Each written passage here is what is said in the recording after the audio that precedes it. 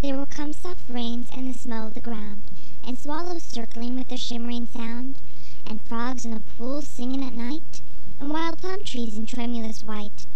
Robins will wear their feathery fire, whistling their whims on a low fence wire, and not one will know of the war, not one will care at last when it is done, not one would mind, neither bird nor tree, if mankind perished utterly.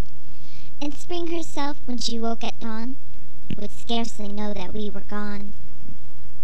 Hey there, everybody. I hope you enjoyed my oration of There Will Come Soft Rains, written by Sarah Teasdale in 1920. Ray Bradbury later used this poem as a starting base for a short story.